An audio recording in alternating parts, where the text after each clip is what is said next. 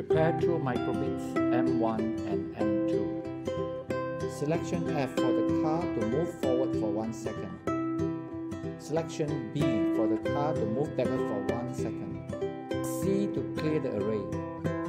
N to clear the screen.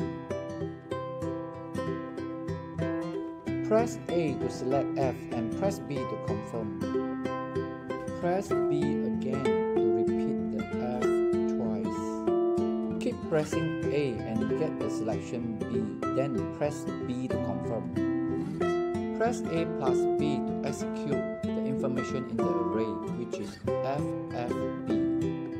Follow the code of FFB in the array. The car will move forward for a second, pause, forward for a second, pause, backward for a second.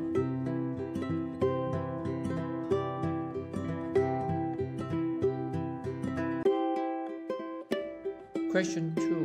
You need to add L turn left and R turn right into the existing selections.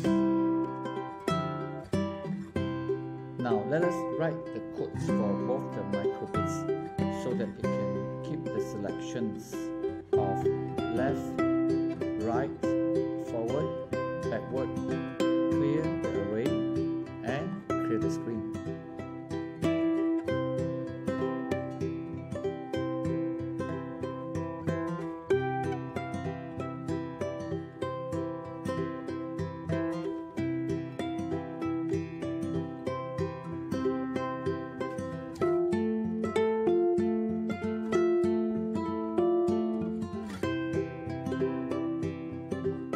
In this question, let us add an additional selection U. Turn the car 180 degrees. Let's write the code for both the microbit for question 3 with an additional selection of U.